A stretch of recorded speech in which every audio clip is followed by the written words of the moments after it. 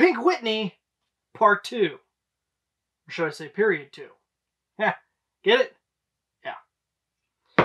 Anyway. So I put out a video with 3 different drinks for Pink Whitney. It took off. It was popular. So I'm back with Part 2. And if you like it, give it a thumbs up. I might even make a Part 3.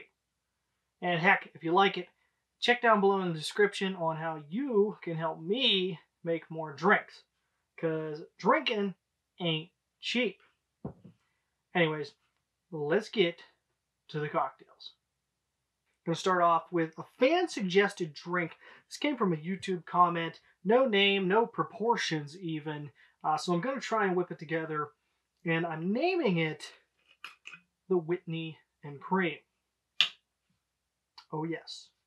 So we're going to start off with a shaker tin here. It's going to be 1.5 ounces of the Pink Whitney Vodka. The next thing we're going to do is take a little bit of Whipped Vodka. And I used 3/4 of an ounce because I feel like any more than that would be just too strong. Would overpower everything, and we don't want that. Next, I'm using cranberry grape cranberry juice. If you don't have this and you want to use regular cranberry, go right ahead, but it's going to be 3/4 of an ounce of that. We're going to take some ice and give this a nice shake.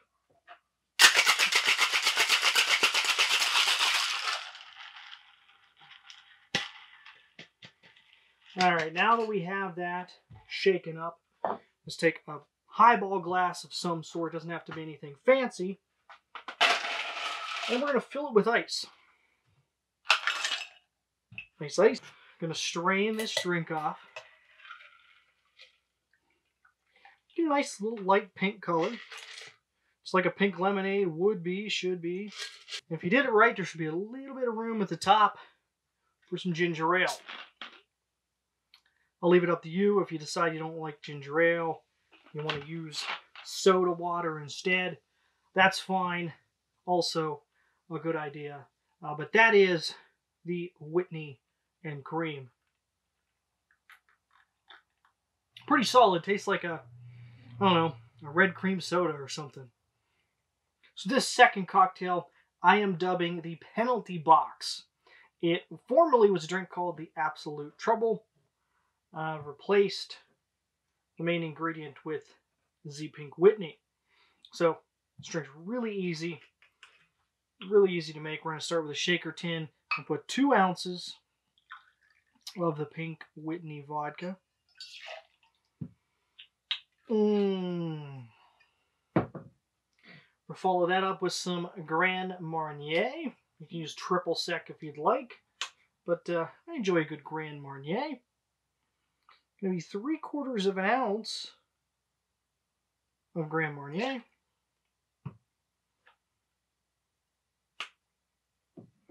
We're going to finish up with some grenadine.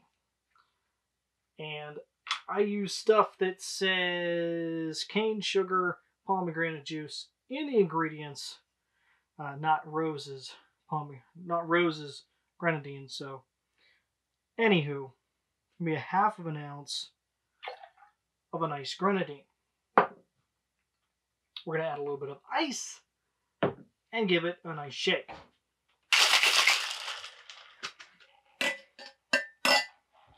Okay, I'm going to pour this into a cocktail glass. Strain it, I should say, because we don't want the ice.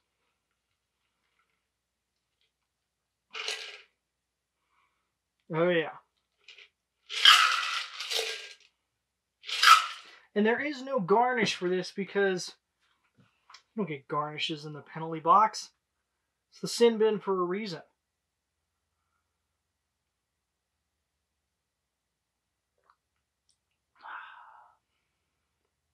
Not too shabby. Now this last drink's a little more complex than the others. It's basically a Whitney Sour and just a riff on a traditional whiskey sour. I think it's pretty damn good. You may not. In which case, you have bad taste. Just kidding. Don't get all butthurt. So, basically what we're going to do is make a whiskey sour drink using some Pink Whitney. I've adjusted it a little bit to account for the fact that Pink Whitney is a sour pink lemonade type flavored drink. Now, you don't have to use an egg. I recommend using an egg. Get a beautiful frothiness when you do it. What we're going to do is use an egg white, and we're just going to roll this back and forth in the shell until the white separates out of the yolk.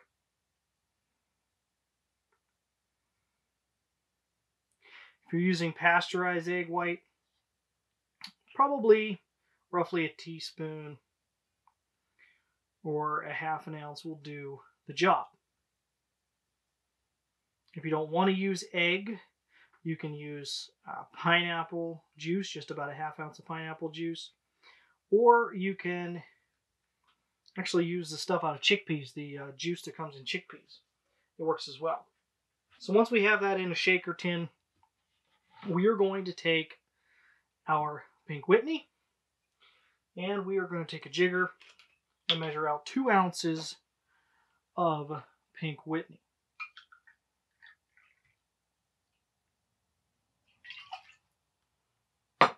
Put that right into the shaker tin and follow it up with some fresh lemon juice. For the fresh lemon juice, I'm going to use a full ounce of freshly squeezed juice. If you find that the Pink Whitney makes that a little too sour for your liking, you go ahead and adjust accordingly. I'm not going to judge you.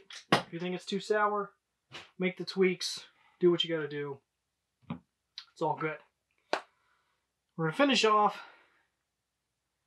with an ounce of Demerara syrup. If you want to use a regular simple syrup, be my guest.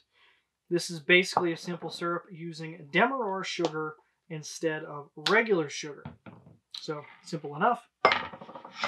And we're going to actually dry shake this. So we're going to put the shaker tin right over the top, dead on. Give it a smack. Shake it, probably for about 10 seconds.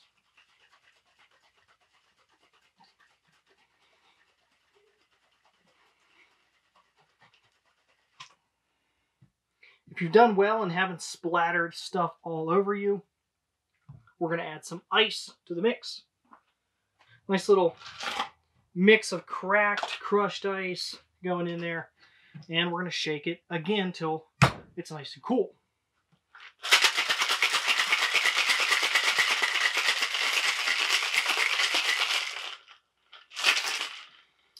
Now, this particular drink, you want to give it a real nice hard shake.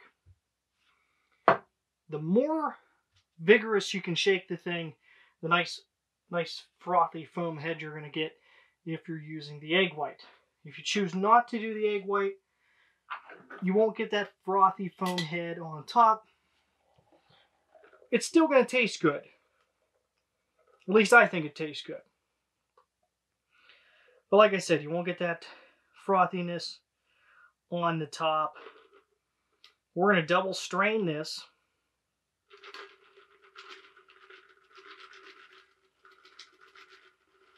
The reason we're double straining it is basically because we don't want any little chunks of ice getting through.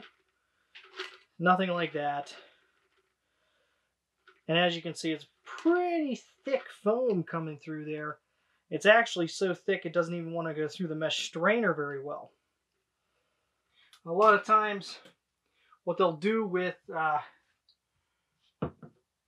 drinks like this, with the whiskey sours like this, is they'll take Angostura bitters and just drip a couple little dashes on the top, and it'll float on that foam. And you can take a Q-tip or something, not a Q-tip, oh geez, a toothpick, and swirl that around. There it is. That is a Whitney Sour.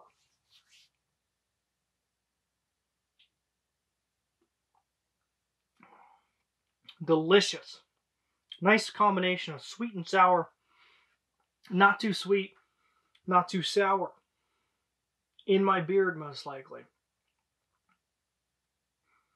But on another note, like I said in the beginning, if you like this recipe video and you want to see more like it, give me a thumbs up. I can make a part 3 if you're interested. And don't forget, I do a lot of other stuff. If you want to see cocktail recipes that you can make right at home, click down below, hit the bell icon, subscribe, bell icon. You'll get notified anytime I post a new drink. So until next time, thank you for watching this. And remember, if this idiot can do it, then so can you.